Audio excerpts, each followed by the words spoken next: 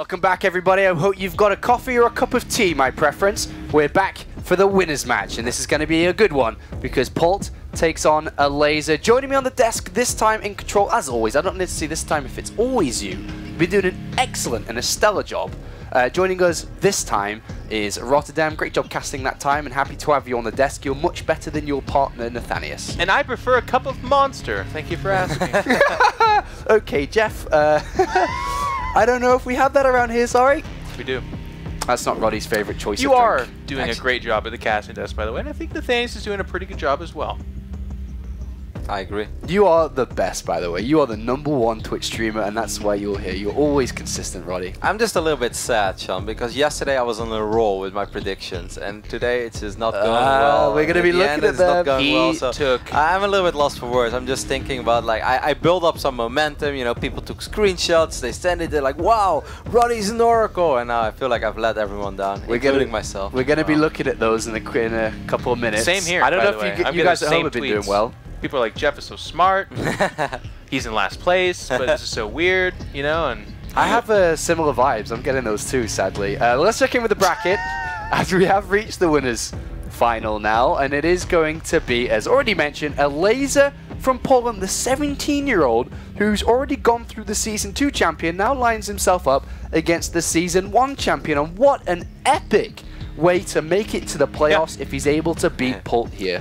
If he does, there is a bit of a continuation going on in WCS, that is, get eliminated, find a way to advance anyways, and then advance from there. I mean, Elfie is in the round of 16 right now. I mean, he's actually in the bottom part right now. He was eliminated in Challenger. I mean, it would be even more epic, because not only did he come in as a last-minute replacement, he would beat the Season 2 and Season 1 champion. Like, you can't even script it like that. That's amazing. That's too cheesy for a Hollywood story. I know. I know. I feel like all the players that have the introductions to the stage, everyone comes in through the stage, but Elazer's like surfed across the fans to get to the stage after we don't his have victories. a video for him, guys. They're like, you know, all these interviews we're doing. There's not even one for him because he's so last minute. He was. Unfortunately, we couldn't make one for him. We do have the map vetoes. I've just been told the map vetoes are ready for these 3 players. So where are we going to take Coda the fight? and what other 2 maps? I'm not gonna look. Terraform. Coda first. Yeah. Oh, I didn't know third, so I looked. Bridgehead. I'm a little bit surprised to see Bridgehead there, because the last few times I saw Polt play TvZ on Bridgehead, it just didn't go that well. And like everything that Todd said, you know, Polt has either not checked the rocks or he dies to an all-in. It just doesn't seem like one of his favorite maps. So I'm surprised that he decided to veto Iron Fortress or Cactus Valley. I mean, I guess his game early today on Cactus Valley wasn't phenomenal either. So maybe he's like, well, let's try Bridgehead one more time. But I don't think he's very happy with Bridgehead. Maybe, I mean, all he has to do is tech up to put a depot there and be like, aha, you're working on the rocks. Yeah, but it can still be difficult, though. If it's like a 9-10 Roach all-in, this is not like there's no ramp anymore. So if he goes for a 3cc opening, which is his strength, then he still barely has any units, and it's very hard to deal with. That's why we got him here. That's why that kind of analysis. I mean, that's just #1 Twitch streamer. #1, baby. I hate you guys. You love us. You love us. Are we expecting Elazer to come with all guns blaring here to take this series? I'm expecting a lot out of him, and I really do. And also, like, Polt won against Violet, and that's great because he lost against him 2 weeks ago. But I didn't feel like we were watching Polt in his prime over there. There were multiple moments where Marines didn't walk away from Banelings. Like, that's so uncharacteristic. There was barely any aggression. Like, I think that if Polt brings the same level of play as he did in his first series, I truly believe in Elazer. Elazer wanted to play Polt too. Yeah, he said he saved his special builds for the ZVZ potential. He also said that he, early on, I mean, before the group even started, he's like, oh no. I think it was Pig that was saying this. He was like, oh, I'm going to make it out of this group. The other guys are the ones that I can beat. All right, so this is the time I've been looking at, is checking in with the predictions. See how everyone's been doing. I wonder how you guys been doing at home. There's obviously people who've done 100%, but here we go so far. Kalaris and Nathanius are in the lead. Of all people, with 63% right. There's one guy in last place, though. 25%. Now, remember, Apollo, as I said yesterday, it's not how we start, it's how we finish. Right now I'm at 25%. I'm feeling good about the direction of where these are going, though. I'm good to see I'm tied up with Todd, but Kev, 50-50. Yeah, I know. It's been very rough, man. A couple of big surprises, of course, and Also, that there were a couple of 50-50 series. I maybe should have believed a little bit more. It's mostly Petraeus, though. That bloody guy from New Zealand winning both series. Like, I really didn't expect him. He is, by the way, from New Zealand. He's definitely not from Australia. He's definitely not from Australia, Jeff. We learned that yesterday. I learned that. But let's look at the predictions for this game, because this could make a difference depending on who's picked what. So we'll bring that up in a couple of seconds. Who have you gone for? I have mad respect for Kevin. You went for... I went for Elazer. Wow. That's why you're the #1, baby. Also why? He's sucking up because to the Polish I see a little bit of a resemblance between Zancer and Elazer. They're both very young, very fast. By the way, also 330 APM, 320, 330. And once again, I was just not terribly impressed by the way that Polt played in the previous series. The fact that he won is obviously great. And, you know, we can quote Vin Diesel again. It doesn't matter how you win, or it doesn't matter if you win by an inch or a mile. Winning is winning. But that's it. I kind of felt, yeah, I know. I didn't really want to go there. It's such a mouthful, you know. But I do truly think that if Elazer brings his A game right now, I think Elazer can do it. Pig, Roddy, and Todd.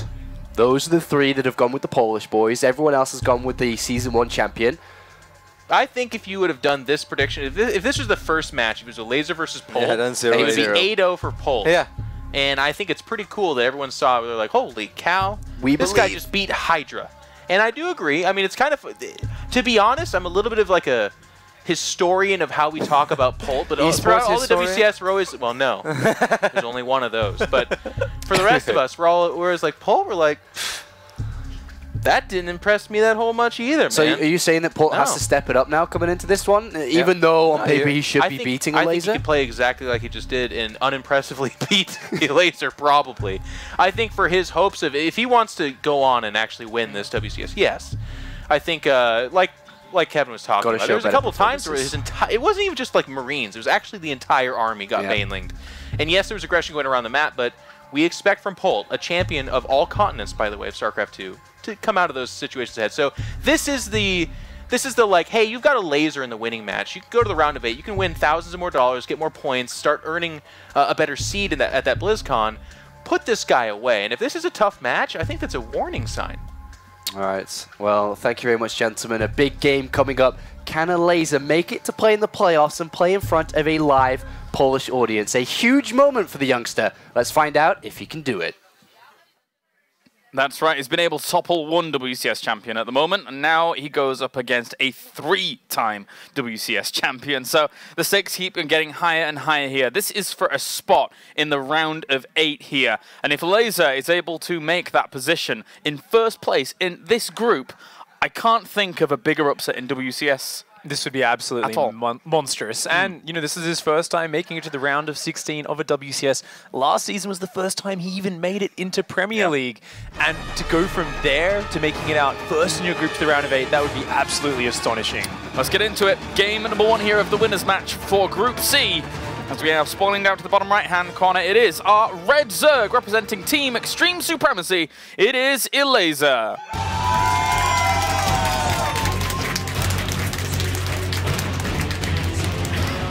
And up to the top left-hand corner, we have our Blue Terran. Representing CM Storm, it is Polt.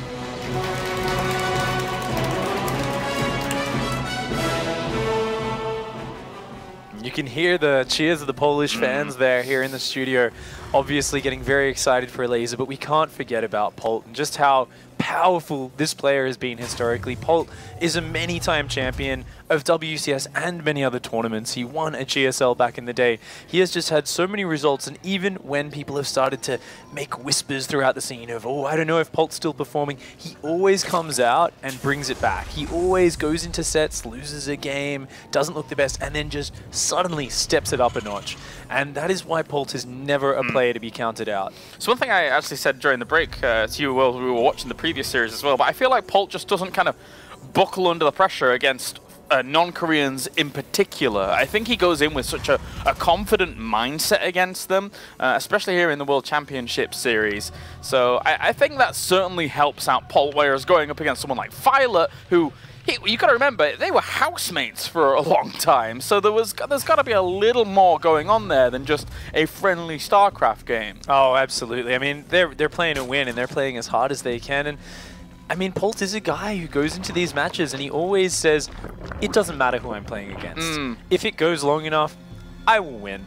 I'm just better. You know, as long as, he says, there's always a bit of a chance that someone can catch me off guard with something. The longer a game goes, the more chances I have to show my skill, the more chances of me crushing my opponent. He brings that confidence, and we saw it there. Even though there were some moments where he looked a little bit in doubt in that first game, especially last series, he brought it back, looked incredibly solid after that. So Elazer definitely has his work cut out for him. The big question here for me, though, is there any room for Elazer to do something crazy, or is he going to try and test his mettle here? I know it's a bit hard to a question to ask here at this stage of the game here, Pig, but I'm gonna give you the long shot and go for it. Well, I think Elazer is a player who's so mechanically minded, so confident. I think he will go in here looking to put the pressure on, looking to multi-prong, and really play Polt in a sort of straight-up match, but it'll be very harassment-based. Lots of counter-attacks. Elazer calls himself the European Life. Those are his own words from last season of WCS, and he's shown it before in his Zerg vs. Terran. Certainly doesn't want to be losing this Reaper to start things off. At least he's got the Lings to slow this pace of this Reaper down so that the Queen can come out. And as long as he doesn't lose drones, that's the all-important thing he needs to defend at this phase in the game. Yeah, not taking any chances, building a whole 6 Zerglings, only losing one of them so far, and of course the Queen can deflect that Reaper. A very typical opening out of Elazer so far, not playing overly safe, just going for the hatchery first into the fast Ling speed, now adding the 3rd Queen, but he is going up against a 3 Reaper opening from Polt, so Polt's looking to put on the aggression very heavily, exactly the same as he loves to always do on this map, but this is very hard to stop. Hasn't been able to see the 3rd command center going down just yet here, despite having 2 Overlords very, very close to that location. But with the Reapers just poking and prodding, doing what they can at the moment, that's where his main attention is focused on. But Polt behind this, playing, you know, a pretty greedy style. Yeah, going up to those 3 command centers. Of course, these 3 Reapers, though, they can do a bit of a run around. Elazer needs to make sure they don't find their way into an unguarded mineral line, or things can get out of control pretty fast. Yeah, and also needs to make sure here that he's not sacrificing too much of the health on these Queens. Although that one went a bit too far. The positioning at the top of the ramp. A beautiful creep tumor snipe, but losing the Reaper for it, ooh, that's really hard. So that does slow down the next wave of Polt's aggression. It makes it hit with a lot less oomph. However, Elazer's creep spread, it's already past 6 minutes, and he doesn't have a single creep tumor spread out front his natural just yet. That really slows down his expansion onto the map. 3rd base now been spotted here, or 3rd command center been spotted by the Overlord, so at least Elazer does know exactly what he's playing against, as we will have the Reapers coming back. They know that speed is finished for these Zerglings, and Reapers don't have the luxury of being able to get away from them so easily on a flat plane, so that's why you got to bring them on home once that does complete. Oh, those Zerglings from Elazer looking like he wants to dart into the natural and do a counterattack as Polt's trying to harass him. And now, as he sees the Hellions come into his Overlord vision, he darts into that natural, and he's going to try and pick up a few SCV kills. Not too bad. That Mule's just dropped, actually, as well. If he was able to get that, that's a lot of minerals opportunity cost down the pan there for a moment. And will finally be cleaned up. Getting the Mule was, you know, okay. Does only get 1 drone kill, SCV as well. So not a bad pickup by Elazer, just kind of pulling a bit of the pressure away from him. But at home, he is getting that Spire started, doesn't have a 3rd base. Polt's seeing this now, he knows what he's up against. He says, okay, there's something you're doing on 2 base. I'm not sure exactly what it is yet, but the first thing that pops into a Terran's mind is fast Mutilisks, and that's what he's going to have to watch out for. Yep. And also doing a good job of actually killing off some of these creep tumors on the front. He would ideally like to do some damage towards these Queens, to be able to try and harass those a little bit, allow this tanking from the Reapers at the front, but there was some good focus fire from the Queens to work on the Hellion, which does put a little bit of a timer on that force. Polt wanting to just keep Elazer back. Of course, Polt's got this economic play. He's clearing up the Overlords on the map, trying to slow down the creep. Ooh. And does scout through. Yeah, getting the information, sees the Spire as well there. That Reaper was not in vain. He did a little hop, skip, and a jump there at the very end, but yeah, he got the information he needed, and now that we have Widow Mines on the way, double engineering bay going down, he can add some missile turrets on if he wants to, and they'll be in time for those Mutilisks. Really nice economic build-up from Polt so far, and wow, so many creep tumor snipes. These Queens being forced to use all their energy just to replace tumors, and even getting a bit of damage on that hatchery. This is a very powerful opening from Polt, so far exerting his mechanics to keep Elazer pinned back, and behind this, Polt is just macroing with absolutely no fear. Yeah, looking pretty comfortable. Going to be the counter-attack here. It kind of comes back to what you were saying at the beginning of this series, where, you know, he's going to have to try and use these small counterattacks to try and do some damage towards Polt, but all these Queens being this far out and sacrificed off for just a few Hellions, it does hurt. It is a big bruise. That's actually massive because there's only a few creep tumors out. There isn't even an extra queen to inject this third hatchery when it finishes. That's a massive loss for Elazer. That's queens he has to keep rebuilding, which right now should be drones for his third base. With an already delayed third, now he has a lot of pressure on him to get something done with these Mutalisks. He really needs to put the pressure back on Polt. A few more missile turrets about to finish up here, wherever those Widow mines, we heard them. And oh, two of them actually do manage to connect with those Mutalisks for a moment there, but there's not enough mobile anti-air to be able to shut that down, so he is finding a little bit of damage in towards that mineral line, getting some of those SCVs that are in the refinery. Elazer's multitasking starting to show here. Does pick off the refinery while surrounding a couple of Hellions at the front. That's a really nice pickup for Elazer, as he does struggle to get those drones out on that third base. He's still at a very low work account, only 46. He's struggling for gas income right now. So even though Polt seems to be pinned back on 2 bases, Elazer's third has not kicked in yet. Yeah, looking to just kind of get himself a Widow Mine. Not too bad at all. On the very edge of another Widow Mine, of course, you are able to see those small little crater in Elazer's vision if he goes anywhere near them, but obviously kind of difficult to spot. Oh, finding a hole in the anti-air here once again. Elazer, look at this, and there's no missile turret in the back of this natural. Gonna pick up a couple of SCV kills as well. This is great usage of these Mutalisks. Yeah. This is where Elazer really starts to shine. Yeah, it looks like he's very, very confident in his control here and working his way all the way to the back, delaying the armory from finishing up. If he was able to get the cancel on that, he'd significantly delay 2-2, actually. And look at this, just small Zergling numbers come in. The Mutas realizing they've got the numbers to take the fight, but they do pull back, losing a Mutalisk. But these Zerglings at the third, look at the pressure. Polt is actually taking a lot of damage here, and this is not a lot of units Elazer's investing into this. Behind this, he is droning up that third base, he is adding his upgrades, but he continues to get profits out of these small numbers of units. Right now, Polt needs to open up the taps and go wild, because at the moment, we're seeing Elazer here really kind of out-control him. This is very well done. Didn't even start 2-2 before that engineering bay went down, armory went down. That's a big deal here. That's a 1 minute delay on those upgrades, and at the same time, Baneling's coming into the third. Elazer just coming in from every angle. He will not let up. He will not give Polt space. And look at this, Polt refusing to put down extra turrets. He's taking so much damage from these Mutalisks. I think Elazer so far, I mean, not only beating Hydra, but even in the opening stages of this game is really surpassing a lot of people's expectations. And what a place to do it right here, right now in Poland. As at the moment, he is keeping the one of our former WCS champions on the back foot. Oh, wow. Coming in with these counterattacks once again, looking to get some damage done. Going to catch some Hellions out front. Nice. The pressure. Polt is just unable to deal with all these attacks in different locations. And Elazer is pinning him back while he's getting his 4th base down. Even though his 1-1 upgrades were so far behind Polt earlier, he has delayed Polt so much that he is actually equal on upgrades now. Polt going to try and add to the chaos here and try and draw his opponent back with this drop, heading on into the main base, getting as many drones as he can. But at the same time, those Lings will be able to shoo it away. Also has to pick up and get out of there. Mutalisks chasing that down. He's going to have to drop everything, otherwise it'll just die in the medevac.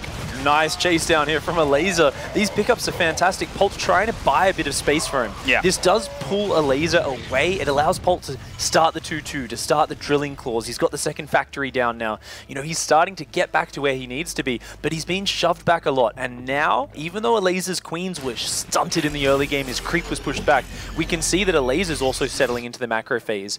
Ooh, forgetting his +2 carapace, as Funk has pointed out, though. Yeah, and that can always hurt when you're a Zerg, because oftentimes, oh no, he actually remembered it. That's really good, because sometimes you remember it when your hive is finished and you're like, right, it's time to get my... Oh, I can't get 3-3? I guess I'm going that for 3-2. That is the worst feeling as a Zerg player, but Elazer is on point today, catching all these little things, and oh, even more Banelings wanting to run into the third. This is Elazer's style, but a great wall from Polt, forcing the Banelings to run in an awkward direction. Yeah. Taking a pretty bad trade. I mean, just the Ling alone was really cool to send forwards to soak it up, knowing that it would always be there, but still, actually, more Lings are flooding forwards here. They're going to catch a big chunk of units there. Boosts on out, keeps himself alive with that medevac. Very good retreat out there by Polt. Very nice escape. Elazer coming in, though. He's going to pick up a lot of the Widow Mines. And is he going for the kill? Hold the line, 4. Hold the line. That's a lot of Banelings there. They do crash through towards buildings, but good splits there by Polt, making sure that not all that army is going to get crashed on by acid. Bit of an awkward attack there from Elazer, but he did get the Thor, did push Polt back, and Polt really does feel cramped in his side of the map. Meanwhile, Elazer's creep spread starting to catch up a little bit. Does seem like he needs to put a bit more focus into that defensive focus. I mean, right now it just seems to be attack, attack, attack, and is Polt maybe just planning to weather the storm like he did against Violet? Well, one of those overseers, overseer was focused up. soaked up one of the Widow Mine shots at least, and he is still, once again, finding small little areas of weakness, but the Marine's coming back. And I think, you know, getting a few Mutalisks for that trade was all right there for Polt. Polt seems to be settling into this style of game. He's seen how Elazer likes to play, and we can see him adapting. He's just sitting there and defending. He's got these great walls, and I think he's waiting for Elazer to overextend. We can see Elazer is really keen to keep on attacking, but these trades, they're not really getting anything. And at the same time, I mean, shouldn't Polt really be trying to go for the 3-3 very soon? He's got his 2+2-2 finished, but when Terran starts opening up the real taps and going for the 3-3, that's where it starts to get a little bit scary for Zerg. Yeah, I mean, he's giving a lot of time. His 3+3 attack just starting now, and Elazer's actually gone up to 80 drones in the midst of this. He's taking the gases on his 4th base. Elazer staying at that low 3-base economy for a long time, now suddenly has said, it is time. I am going to go up in this big boost of drones, and from now on, I can afford to trade a lot less efficiently. I can start throwing banelings at you from all directions, and Polt being so far pinned back, it's a scary situation for him. Yeah, it's like it's a Marine Lord setup, but with bio. So it's gonna work out okay for now. He keeps finding some of these Mutalisks towards the left-hand side, and with 3-3 rapidly approaching, I don't think that an infestation. Oh, nice Widow Mine connection. He got some 2 SC supply depots, but it's not matter. Oh, these trades are actually really bad for Elazer. Look at this. Polt is now overtaking in supply. And remember, Polt has got the superior upgrades on the way. Elazer doesn't have a hive. Elazer's infestation pit is only just starting. Elazer needs to spread creep. What he's doing is fantastic if Polt's attacking into him, but Polt's not. Polt has adjusted his game plan. He's sitting back defensively, and Elazer is getting antsy. Rather than spreading creep and using his defensive advantages, he's trying to force his way in, but Polt is adapting fantastically so far. That's a really good point. I mean, as much as Elazer has done a good job of keeping the fights on his opponent's side of the map, it looks like that's been taxing him quite hard to the point where you're right that, you know, the creep isn't as well established that it would like to be. Normally you would like to see it encroaching on towards that 4th location of the Terran at the moment, but right now Polt has been able to take that location and look to put on pressure towards the 5th base. Oh, if he can get a snipe on that 5th base, that's a huge pickup for Polt. That would be absolutely fantastic. That would be great, but Elazer sees it. And not willing to really run into all of those with just the Lings, so waits for his Banelings. That one poor Marine gets left there. Oh, looks like Polt finally feels like it's time here. Pushing out into the middle of the map. His 3-3 is not done just yet, but as he's pulled a lot of Elazer's forces out of position, he might take this opportunity to stim forward. Set up some of those Widow Mines here. They're very important. A lot of Banelings morphing in towards the back lines here, and he's already pre-split some of these Marines, which the Banelings don't really do a huge amount to. Lings coming in from the backside. Likewise, the Mutalisks coming along as well. With all the Thors dead, maybe they'll be able to help out, especially with those Banelings. Gonna force Polt away. Wow, what a hold from Elazer, going in separate waves, detonating all the Widow Mines, and then his second wave of Banelings forcing the retreat out of Polt. A very good cleanup for Elazer. We can see him taking an impressive supply lead right now, but the upgrades are about to kick in. And this is where a lack of creep is going to hurt him, going on the counterattack like this. Not easy to do that when you don't have the high mobility of having creep pushing up towards that 4th base. Or 5th base, I should say. No, 3rd base. 4th base. Yeah, if Polt can establish that 4th and really lock it down, I mean, with these upgrades, over time, he should be more cost efficient. We are seeing him building a lot more Widow Mines at this point of the game, not staying on that Hellbat focus like he was against Violet. He's really going to try and power into that, and even getting those armor upgrades for his vehicles, which should trade very well as the game progresses. Now Hive on the way for Elazer. So eventually he can try and catch up with 3-3, but it is going to be a long, long way away as these Zerglings once again look to put on the counterattack, force a response more than anything here. And already Polt has units available to him in that location, so shouldn't be too worried. Bit of mismanagement there from Elazer, not quite on top of that, distracted by this drop. Drones, he's got to be careful about this. All the Lings flooding on in, and he should eventually be able to clean that up. So good reactions once again here. What's scary for Elazer at this point is his gas count is not that high. He's heading towards Hive. He's rebuilding a lot of Mutalisks he's lost in these battles, but he doesn't have that impressive Baneling count. He's only got about 20 Banelings, 10 more morphing right now, and as Polt is maxed, he may need a lot more Banelings than that to actually take on the big fight. Yeah. So Elazer needs to buy time, and that's what these Mutas are going to try to do.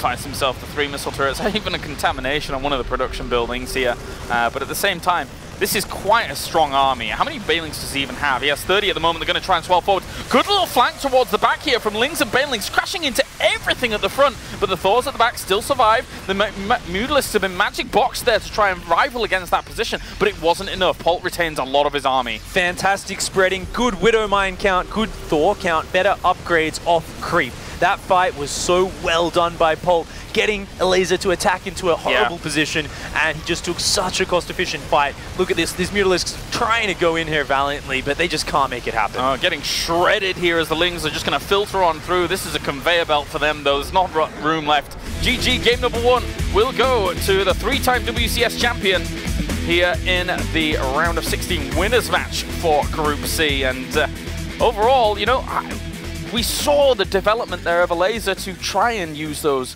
counterattacks constantly throughout the game, but you picked it very well. You know, Polt was able to adapt throughout even just that game, never mind the full series. Absolutely, and Elazer there, he played fantastically. He put himself in a great position, but we could see the inexperience there in just sticking on that autopilot, trying to force the attacks, and it just wasn't the right thing. Polt adjusted perfectly. All right, well, we're going to go to a short break, guys, and when we are back, it will be game number 2 here between Polt and Elazer from the World Championship Series.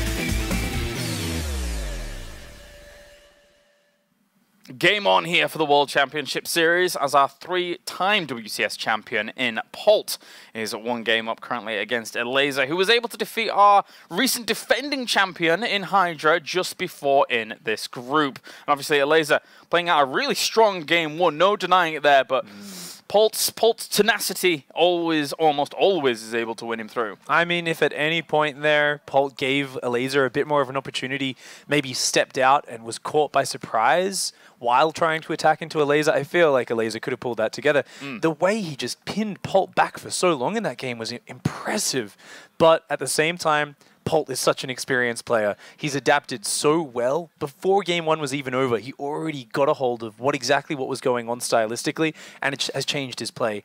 Now going into game 2, it's all about, can Elazer do the same thing? Can he change it up? Let's find out as we get into game number 2. The winner moves on to the top 8 here in Season 3, the final season for Heart of the Swarm, as we are going to have spawning over to the right-hand side. It is our blue Terran representing CM Storm. It is Polt.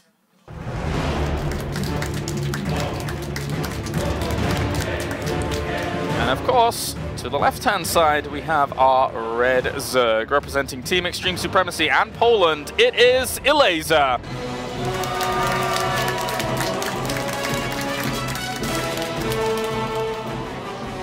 Big crowd favorite here. Now, though, he does have to play on Polt's map choice, Bridgehead. A bit of a wild map, and here in Zerg vs. Terran, we've seen, you know, if the Zerg player can make it up to the late game, it's fantastic, but getting there is the problem. There's destructible rocks where Terran players like to do tank drops behind.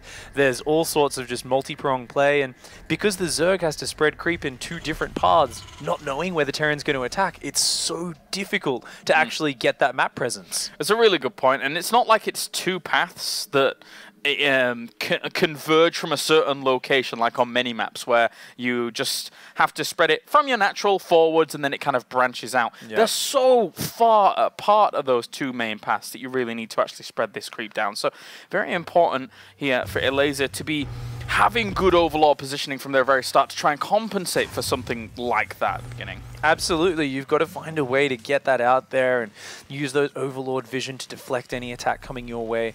And another feature, of course, is that there is a lot of distance between your bases. Just generally, there's a lot of space for air harassment and very mobile unit harassment. Things like Hellion drops, dropping Hellions in, morphing them to Hellbats while hitting on the other side with a squad of Marines.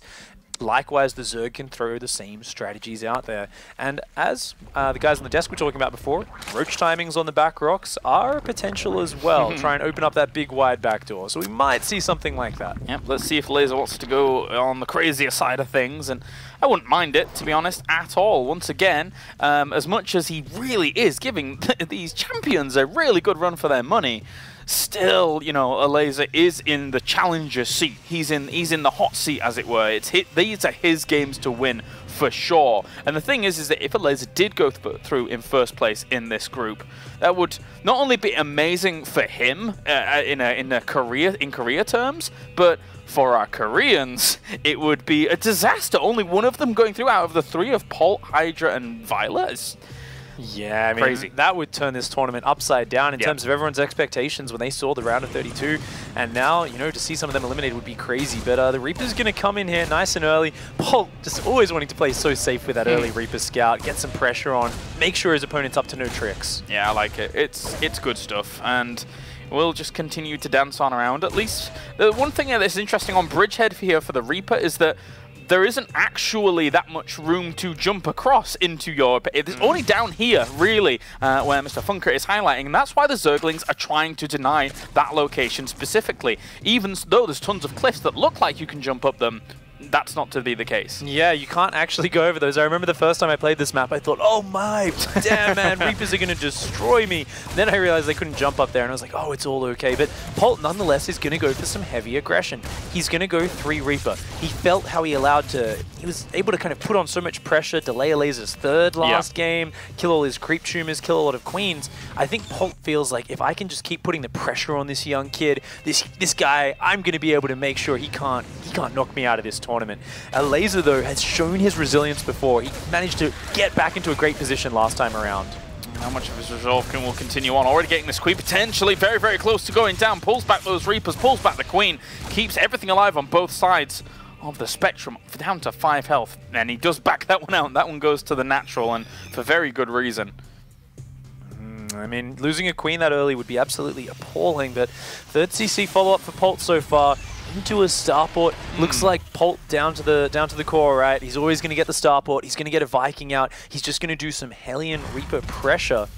The Hellions always being a little bit delayed, though, when you do go for this 3 Reaper opening. And once again, Elazer looking like he wants to go for 2 base Mutalisk rush. He just wants to get those Mutas out. And if he can get the sort of damage he did last game, I can see him getting into a very nice position on Bridgehead. Yeah, good. That's for sure. At least, though, Elazer had good reads into everything that was going on much, much earlier, I feel, in this game than the previous one. He'd seen the Triple Command Center very quickly. Now he's just going to have to deal with this usual follow-up. 1 Reaper heads up there for the high ground vision, and even if the Lings were there to greet it, the Hellions would be able to fire from the low ground. So Polt sets himself up in an okay spot there with more Hellions reinforcing. Polt wanting to deny this third base for as long as possible. As we said in the last game, this is the same build order. Polt's goal here is to deny Elazer getting a third, put on pressure, slow him down while being as greedy as possible behind it. That's what these hyper-mobile units, the Hellions and Reapers, which are fantastic against Zerglings, that's what they allow Polt to do. Elazer on the other side of things, teching towards Mutalisks very fast. He wants to balance that with securing that third base, and he wants to make sure he doesn't lose his queens like last game. You see, he's much more careful with his creep tumors this time, instead saving a lot of energy for transfuse on those queens, and he's going to be a lot more careful. Still trying to poke forwards at the front here. Noticeably, you can see that the Reapers tanked the majority of that damage once again from the Queens. So for Polt, that's a good trade. A little bit of damage for units that are going to be able to heal up here, slowly but surely. There's a nice spot as the Viking now just patrolling around. There's not any Overlords, in fact, though, to be able to pick up other than maybe the ones that it's already killed, the 2. That's a nice adjustment by Elazer, knowing the style Polt likes to play. Fantastic transfuse going down there, saving that queen. Yeah. Now that the spine crawler's down here as well, it does really make this a stronghold. Doesn't look like Elazer's going to give the chances this time around. Oh, the transfuse, Lynx move forwards there, but they don't want to get too toasty, as a few will die. 1-1 is now on the way. The Spire's gone down, and did he see the Spire? I mean, he should be inferring that it's a Spire play anyway, even though he hasn't seen it towards the back. I mean, it's been on 2 base for so long. There's the missile turrets now on the way with Polt's usual timings that he would go to. Yeah, Polt, he's read his opponent well. He's saying, I figured out the way you like to play. I think this is a good way to play against it. It worked well last time. I'm now going to add the missile turrets, secure the third, and macro up a big army. Meanwhile, the Hellions and Reapers not looking to kill, but they're looking to make sure the creep spread is slowed down. And you can see it. The creep spread is very slow. The tumors aren't able to freely spread. Only now when the Mutalisks come out, only now does Elazer have a chance to get map presence, to drone his third, to get creep control. You can notice, though, in the base, while these Mutalisks do chase away this army now and don't allow it to do anything, you can see with the spread of the missile turrets how they have been positioned compared to the previous game. Obviously, Polt realizes this map, the base layout, is very, very open compared to others, so you've got to be careful. Oh, Medivacs, be careful indeed. Jeez. Yeah, this is the point where last time around we saw, even though Elazer took a lot of damage last game, Elazer did huge damage with the Mutalisks. Yeah, but Polt's taking a lot less chances this time around. He's actually built about 5 or 6 missile turrets across all his bases. 6 missile turrets. He's got great coverage. He's not going to take that chance. And a Widow Mine even there at the third. Elazer, though, this is the point where we saw he loves to start putting on aggression. He's not just purely droning. He's adding a few drones, a few Zerglings, a few Banelings, a few more Mutas. And he's going to keep on probing and poking and trying to find those openings in Polt's defense. Yeah, not super easy for Polt to really spread himself out across all these 3 locations at the moment with the limited army supply that he does have. There's obviously the Zerg here with the usually much faster units. He's going to be able to position and just try and swing on in there where it can. And those 2 Banelings, I think they ran into a roadblock because there's a wall down towards the third on the ramp, so they couldn't they couldn't guide themselves through down towards the bottom where they really wanted to go. Look at this adjustment from Polt. He just walls that off straight away, saying, I don't want to give Elazer any chance to get into this counter-attack zone. This is the zone where he's most comfortable. And notice how he hasn't gone on creep yet. He's being very careful with his pushes. He says creep wasn't your strong suit. It was having a big army early and trying to shut down my units and then get on top of my bases. Instead, he's just very hesitantly looking to deny the 4th base, but he's not going to overcommit. Notice how he's already pulling back, seeing no 4th base. It's so funny, though, that drone got really quite fortunate in the initial vision that the Mutalisks got and then understanding that it was going to come along. Almost barely was able to spot that, but Banelings are going to move forwards here against this army. The Hellbats aren't that mobile at all, so against Banelings, they don't fare massively well. And in the end, they will be the trade-off, and Polt will have to retreat on out. Pretty good pickup there for Elazer. Keep in mind, though, his 4th base has been slowed down in the midst of this, so even though he gets a medevac, gets a lot of Marines and Hellbats there, does lose some Banelings and Zerglings for it, and Elazer is not playing with an economic advantage. We can see his 4th base has only just gone down now, and once again, his creep spread is not very far. He doesn't have it out the back door of his natural at all, and only now is he starting to look to put on the pressure, trying to find the damage, find the openings. So from here on out, I mean, for Elazer, are there any particular paths that he needs to go down to really deal with this? Is it got to be just being super well defended on all these locations and trying to get this 4th base economy up and running? What is the linchpin here for Elazer to keep going forwards? It's all about how he reacts to Polt's adjustment. Polt's style here is all about sitting back, waiting for those better upgrades, waiting for those bigger armies. Remember the last battle at the end of last game where, oh, actually a really nice pickup on a couple of mutas there. Good trade, good focus fire from Polt. Banelings may be able to crash on through here towards the mineral line, get themselves 13 kills in the end. That's a nice pickup there for Elazer. Very nice pickup, actually. Polt's multitasking, slipping up a little bit, and Elazer, in the midst of catching the drop, sending the counterattack in, and even coming in with another wave here. Yeah, that Thor had a bit of a confused moment there because he couldn't move out from the Marines. And now with the fact that the missile turret's down in this mineral line as well, he dives in with the Mutalisks. There's always follow-ups here for Elazer. This is what Elazer loves to do. He loves to just throw in wave after wave of aggression, and he's so good at picking that moment. When Polt is distracted somewhere else, that's when he runs the counterattack in. He never just does one thing at a time. It's all about abusing Polt's lack of focus, trying to make sure it's impossible. Even with high APM, Polt can't be looking at 3 places at once. Yeah. So he does these great little attacks in many locations. However, Polt is building up a huge army. Remember the fight from last game, as we were talking about before. He just was off creep with a huge Widow Mine Thor Marine count, and this is the sort of army Polt's building towards. Elazer cannot take that same bad fight like last game. Looking at the upgrades though, 2-2 is very delayed here from Elazer. So Polt right now is moving ahead with his 3-3. This could be a good window for Polt to start doing something. Ooh, these Widow Mines, be careful. But at least he was able to clean that one up nicely. Another one actually gets soaked up almost fully there by an Overseer. But these upgrades can be difficult here for the Zerg to deal with. Oh, this is really scary. I mean, Elazer's droned up his 4th base now. He can be a little bit more cavalier, but he does need to find a way to pull Polt back across the map. He needs to expand his creep spread and get out there. And it looks like he's found he wants to do it on the back rocks. We said this map's great if Zerg can multi-prong back here. And, oh, that Widow Mine! Oh, that's gonna sting. I could feel that in my gut. Oh my god, that is horrible. Yeah, not a great trade there at all for Elazer. He's gonna back off. He's like, okay, I don't want that to happen again. I guess I'll just go back home and lick my wounds for a moment. And this is exactly the sort of trade Polt wants to be picking up. Look, he doesn't even care about the creep spread. It's all about just zoning between his bases, defending, and once that 3-3 kicks in, mark my words, that is where Polt wants to make the fight happen. That is where he wants to hit Elazer hard. All right, well, he's going to try and loop around by the looks of things here. Keep Polt back at home. Keep him on his side of the map at the moment. As Mutalisk is going to go down towards the south, we have Lings and Banelings up towards the north, trying to draw Polt thin. At least he's picking up some of the Widow Mines towards the middle, but all of these Banelings, they're not going to do a whole lot at all. Oh, only getting a couple Marines Nice. for so many Banelings. I mean, getting those Widow Mines down the bottom was great. These Mutalisks are really doing work, but unfortunately their Overseers died now, so they actually can't pick up any of the rest of these Widow Mines. What are they supposed to do without the guidance of the Hive Mind? That's the question, although he went away quite a while ago now that I think about it. The Mutalisks going to find themselves towards the natural here and even get themselves all the missile turrets. So that actually this leaves the base completely naked and there's no units to reinforce. Wow, and now we see Bridgehead come into effect. Look how far this is away from Polt's army. This is, he has to pick up. That's insane. He's got to try and drop to defend his own base. The orbital's getting dangerously low, but I think the Marines are there just in the nick of time. Repair, repair, repair. Okay, no, don't repair then, I guess. You can just let that die. It's a brutal little spot there. Good job by Elazer to keep his opponent completely ragged across these two locations. Banelings and SCVs, best friends forever apparently, but not for long. Elazer wants to just stop this. He really does want to deny Polt's 4th base, and looking at the supply count, I mean, Elazer has knocked Polt's economy down a lot.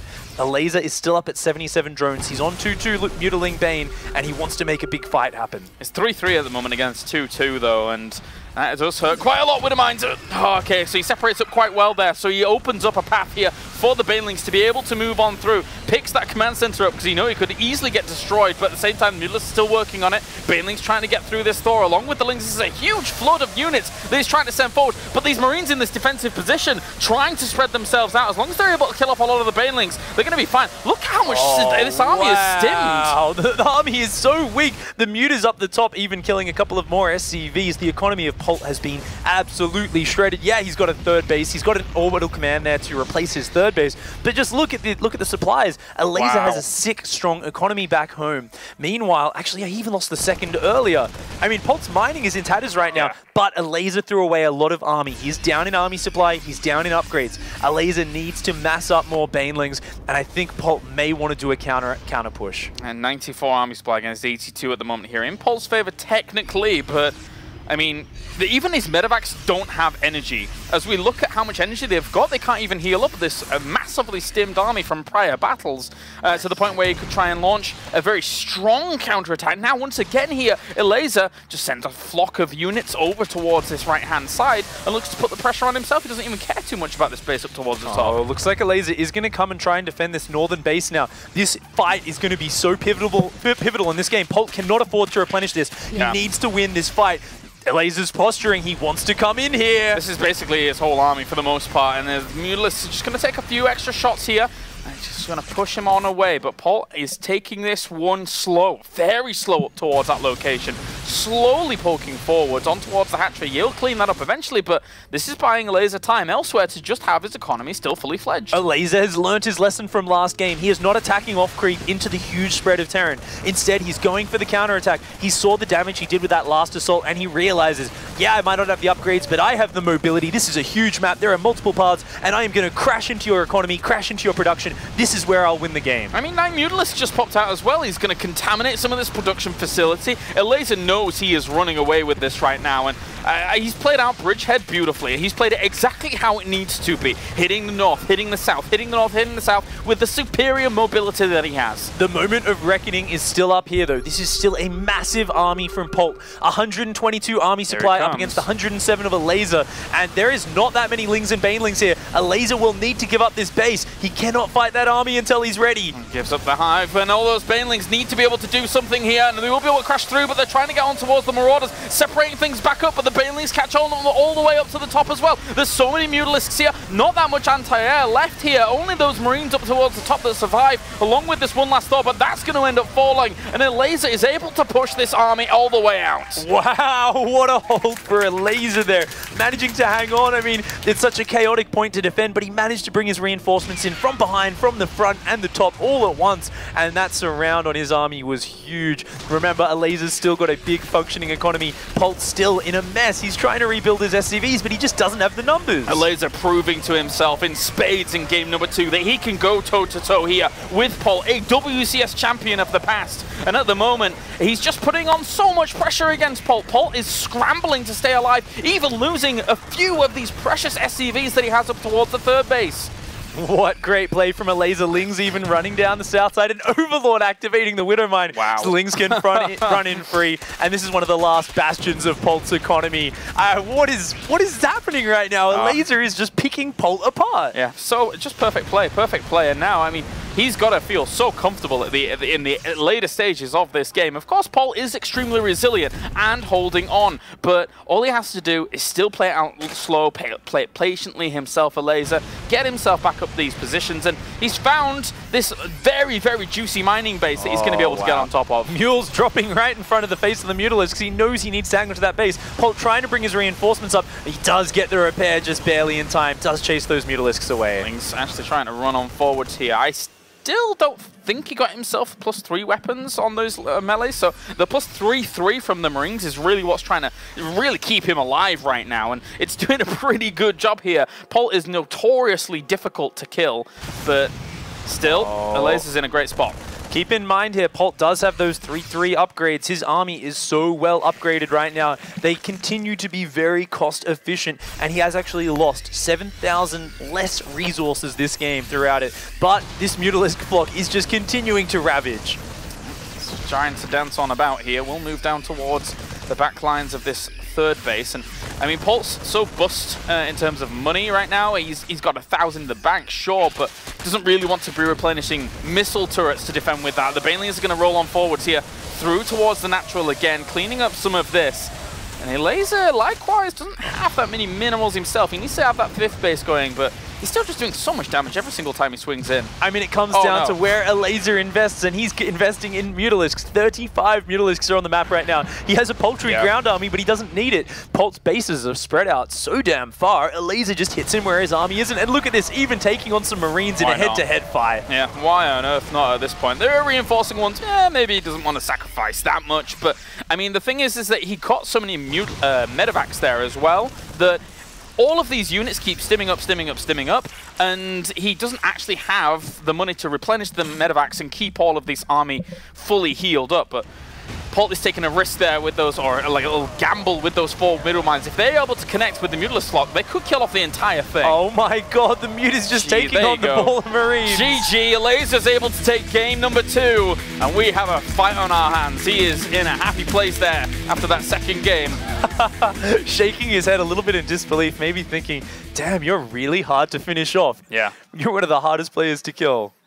Yeah, he was in the driving seat for a long time in that game, was Elazer, but Polt, he never let go. He's basically not Mufasa. There you go.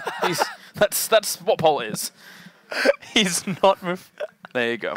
That's possibly the greatest thing that's ever been said in an esports broadcast, Thanks, James. buddy, it's an honor to sit by your side, man. Thanks, man. I mean, he just hung on. He did it so damn well. It was just beautiful, beautiful play by Elazer, but Polt, he was close to getting back in that quite a few times. Yeah, he was. Well, that does it for game number 2 here. We're going to go to a short break once again, but when we are back, it is the conclusion of our winners game between Polt and Elazer.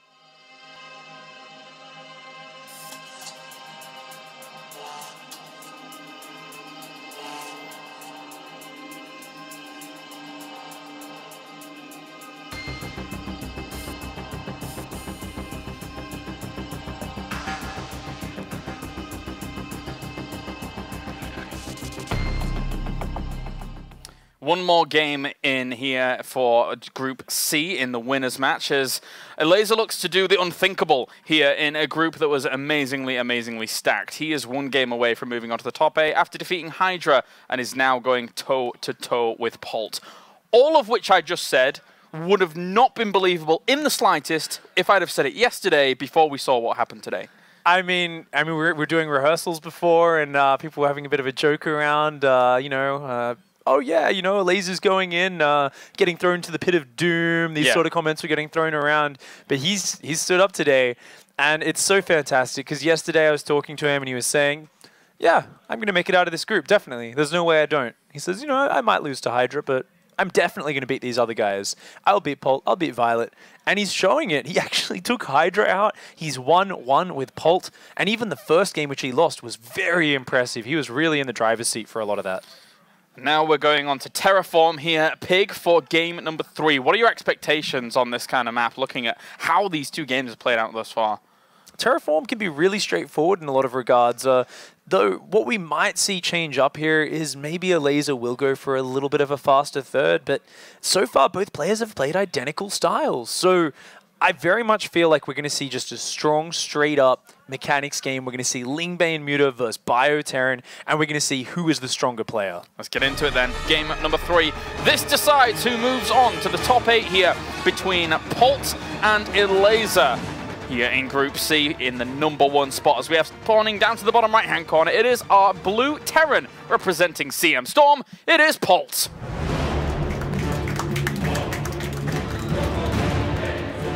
And up to the top left-hand corner here, on the verge of doing the unthinkable in Group C, it is our Red Zerg representing Team Extreme Supremacy. It is Elazer.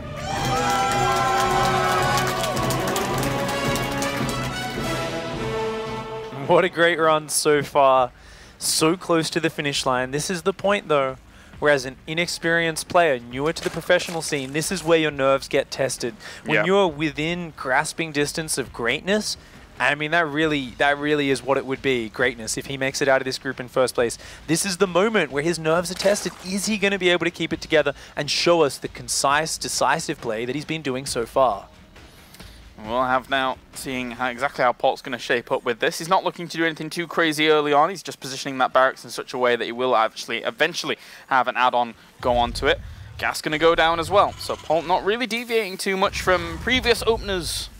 He likes his Reaper. He likes to get over there. He likes to just do his standard thing. Often, at the highest points in Polt's career, he has been one of those few pro gamers who can be entirely predictable in a matchup and can still dominate. Yes. He is just, you know, a power unto himself. And Elazer on the other side looks like he is going to be going for a hatchery first, probably into a pool and a gas. He's really favored getting that Zergling speed, defending with Queens, and going straight to 2-base Muta. I wonder, though, here in Game 3, is this maybe the point where you change things up? You know, I almost would love to see him throw out some curveball, a Roach Baneling, deny the scouting really well, and suddenly bust out with a bunch of Roaches, throw something in Polt's face. Don't just let Polt get in his comfort zone, because Polt really seems to have figured out, I think, Elazer's aggressive style. And really, I felt like Polt was in a very good position last game. But because Bridgehead gave Elazer that second attack route, I think, you know, he managed to use his racial advantage. On this map, he's not going to be able to pick Polt apart as easily. I like what you say about Polt's consistency, though, before. I mean, if you think about Polt as a person, not just as a StarCraft player, he is one smart guy, one intelligent guy. He has just recently, like, completed a course in university, one of Korea's most prestigious universities, in, like, biotech, biochemistry or something. Like, you just don't flippantly decide to do that. You know, he is a smart guy. And if you tally up decision-making for a player like Polt, you know, he's probably on the very high-end spectrum of almost always getting the decision right, as opposed to, like, having a small slip-up here and there. So he really does understand StarCraft. Yeah, definitely. And he's going to come in here once again, try and kill a few Zerglings, put on some damage. He did divert his Reaper around the north side of the map, trying to spot for any early pool Zerglings, as he did previously. Just going to kind of come in here, pick away at these units, and see what he can get done. But it looks like he was so far is changing up his follow-up a little bit, which we'll talk about in just a moment. Almost getting a drone there. So looking back at Polt's base, he's actually not going 3 Reaper this time. Notice he's immediately built a reactor, and those 2 Marines, oh, if they get an Overlord snipe, that's actually fantastic. Oh, yeah. Really catching Elazer there off guard for a moment, because obviously he was expecting 3 Reapers. He wasn't expecting any Marines to be out this early. And that Overlord, he stuck a little round too far there for the party. Yeah, a bit sloppy from Elazer. I mean, seeing the reactor, he should have known those Marines would be out. The Overlord was a bit greedy, stayed a bit too close. But what this means is Polt is going to have those Hellions out a lot faster. Notice how at this point in those previous games, he was constantly attacking, putting on pressure with those 3 Reapers, almost killing Queens. In this case, he's not being able to do that. This Reaper's just poking around a little bit, but he's got Hellions on the way. And as those Hellions get there much faster, this is where things start to pick up for him, and it opens up a lot of aggressive timings. Previously, he's loved to do a Medevac Hellbat timing off this, or a Medevac Hellion drop in the back while his Marines hit the front. Or vice versa, actually. The Marine drop in the back, Hellions hitting the main. Yeah, this is a cheeky one, though, obviously, with this all the way in the back. Very difficult to actually scout this kind of second factory play very early on. This is the one Overlord that's going to have the best opportunity, and there is almost no way he is going to be able to get in there and spot this heavy, heavy Hellion play. Oh man, double reactor. This is an old build. Yeah. Nowadays people normally go blue flame on one of them rather, but I actually think this is the harder build to stop. It's a bit more all-in from Polt, and like all he's doing is massing Hellions, and he's going to go out with about 20 Hellions, and basically if Elazer doesn't have like a sick wall of Queens and a spine, all this sort of stuff, his Zerglings are just going to be useless against this number of Hellions. It's really scary. The one thing that's going to give him the heads up, though, is that he'll see an excess swell of Hellions, unless they get saved up in the back, and these 5 are just like the only initial ones, and he's like, oh, okay, wow. what's this? Oh. He's even building the armory. He's actually going to turn them into Hellbats as well. This is going to be like the old school mass Hellion attack, but they're all going to be Hellbats. So it's going to be probably about 14 Hellions is when he shows it. And if he goes out the south side, the Overlord won't even see it. So I'm not sure if he realizes. He should know there's an Overlord up there. That Overlord is so close. And if that Overlord sees this and gives some forward warning, it actually changes the situation entirely. Oh, he's lowered the blower supply depot. Perfect play here by Polt. He knows where the Overlord is. That is completely negating the vision here of Elazer at the moment. Even that Overlord dying, he's not going to see this before it actually hits the front of his creep. This could be disastrous here for Elazer. He's got a lot to catch up on. This looks like a light poke at most. You think, oh yeah, and then suddenly seeing that, you go, what the hell do I do against that? That is so many Hellbats. Elazer's stomach just sank there. He now knows he's under a lot of pressure, a lot of trouble here. Ling's at the back and get completely roasted up. Spine's going to get killed off as well. Good chance of uses to try and keep it alive, but look at the amount of pressure here. Polt, the 3-time WCS champion, is looking to put on here against him, looking to move on to the round of 8. Those Lings filtering out, but all he has is Lings. That's the problem. Against that many Hellbats, they are not dying off. The drones are going to get roasted up, and Polt has played this fabulously. The Baneling Nest only finishing once the fight was already well underway. The Zerglings never having time to group up and morph into Banelings, and that's what he needed. Banelings or Roaches, just a few Queens could not hang on against this. The perfect build order decision from Polt, seeing the Baneling Nest was late in all the previous games. Mutalisks here trying to pop on out, but even that's not going to matter. Missile turrets are going down here for Polt across his base. He is going to be on lockdown. He kills off the natural expansion. Elazer's putting all of his hopes on this, but 7 workers are left because he has workers dying. GG, well played, and Polt will move on to the top 8 here in the World Championship Series, season number 3. And what talent that was from Elazer, but Polt showing he is so experienced, he knows how to adjust and adapt his play, and those are the true marks of a great StarCraft II player. When you've seen as much action in as many top-tier tournaments as Polt has, then you just know exactly how to adapt, and he did it perfectly. Yeah, really well done. But obviously, Elazer, this man on screen, is not down and out just yet. He will be going up against either Violet or Hydra in another Zerg versus Zerg. And at the moment, who can really doubt Elazer in his play? But for now, I believe we can head over to the analysis desk, where we have the victor. Moving on to the top 8, it will be Polt talking to the boys over there with Sean and In Control. Thank you very much, Kalaris. We are joined by Polt on the analysis desk. Congratulations, Polt. You've gone through in first place. Talk to us a little bit about your day. How did you feel your games went? How did you feel your form was? As everyone knows, I got really nervous in group stage because I don't know, I just play bad. Well, to be honest, these darn European Zergs, right?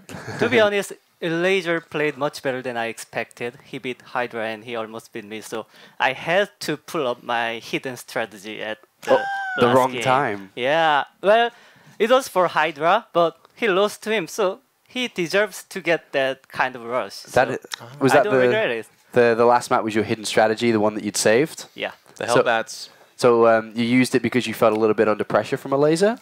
Well, anyways, my plan was after beating Violet, I expected to play against Hydra, and I was gonna do it against him, but he lost. So, anyways, it's same.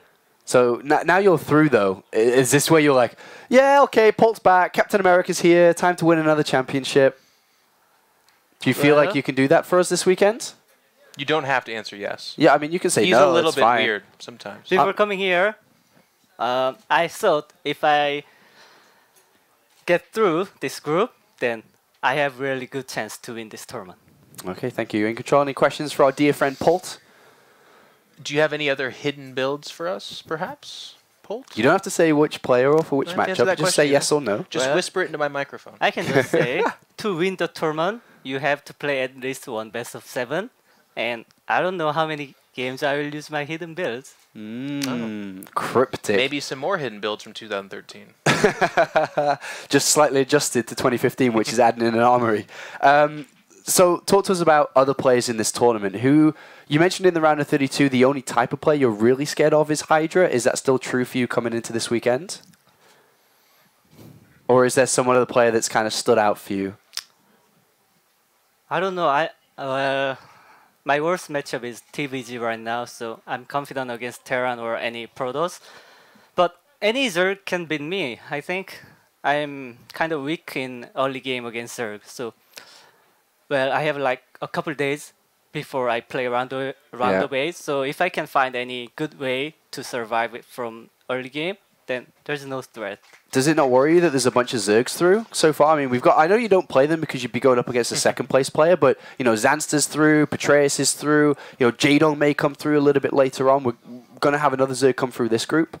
Is that worrisome for you now, looking at a potential championship victory, that there are so many Zergs? Not really worrisome because I'm strong in best of 5 and stronger in best of 7. That's where he's going to be best. Well, you're doing great. Obviously, WCS is kind of your stomping grounds. But just one question, kind of getting ahead of ourselves, if we could. You are going to be playing at BlizzCon, barring an exotic trip to the Bermuda or something like that. What are your thoughts on some of those top dogs over there? How do you think? Because we haven't seen you play against some of those Kespa players just yet. I mean, do you feel confident about BlizzCon as well? I think it's basically the same. They will study about me, and I will study about my opponent. And who makes better mind games will win it. Okay.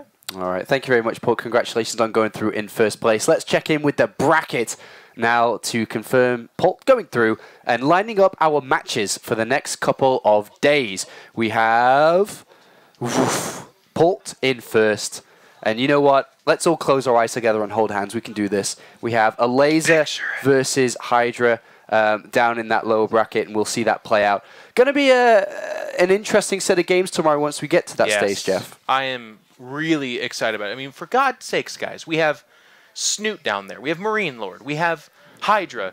So it's kind of nice because, you know, we all got these predictions really wrong, but it's actually kind of like, hey, those are actually the best players. They've just been upset. This has been an incredible WCS so far. Yeah, well, how do you think about Group C and the WCS so far? We're almost going into Group D. We'll talk about that shortly, but up to date so far. I mean, this is still going to be very interesting, right? Because Hydra has 2 ZVZs ahead of him, and even though he's still the favorite to make it out, ZVZ can be a fragile matchup. It doesn't have to be. Of course, there's a lot of skill, and there are many moments where you can make the difference, but it's not easy, and it's definitely looking a lot harder for Hydra than I thought it was going to look in the round of 16. So definitely a surprising set of games. All right, well, thank you very much, gentlemen. We are going to go to a very quick break. When we return, we kick off with Group D, and it's going to be a great start to Group D as Lilbo takes on Jadong.